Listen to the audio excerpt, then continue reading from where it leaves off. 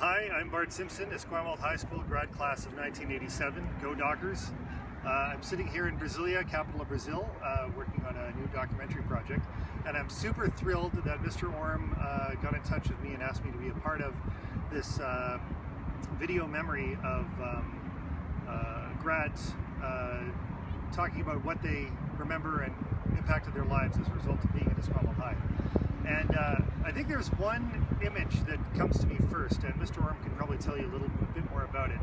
It was the Podium Liberation Organization, the PLO.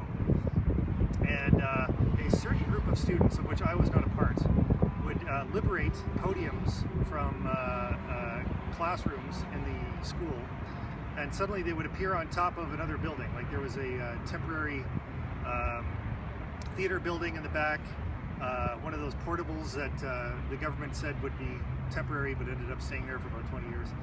And there was a podium on top of it. And that kind of got me interested in the idea of community at Esquimalt High. I had no idea what it meant really. I just saw this piece of wood on top of the building.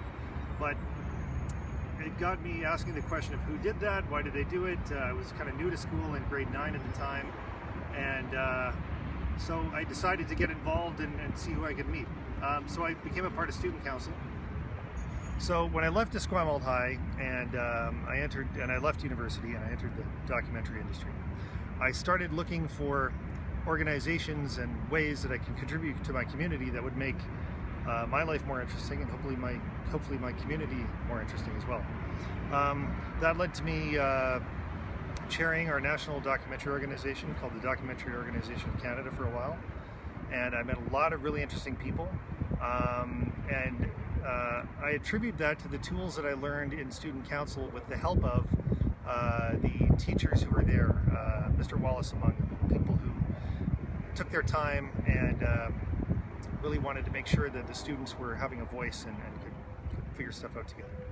So I think if I were to say one thing to a student who is just coming into Esquimalt High, is get involved. Do things that make you feel uncomfortable at first, even though you like it. If you know you're going to like it, or if you're really curious about it, even though you're scared, just go do it, and amazing things can happen.